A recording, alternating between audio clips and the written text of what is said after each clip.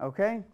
So, think about this cause. It's hot outside, it's 130 degrees, and we've got an ice cream cone sitting on our table. Now, while you're drawing this, you don't have to draw the sun, you don't have to draw the table. You can just take the ice cream cone and think about what effect this hot 130 degree sun is going to have on that nice blueberry ice cream cone there.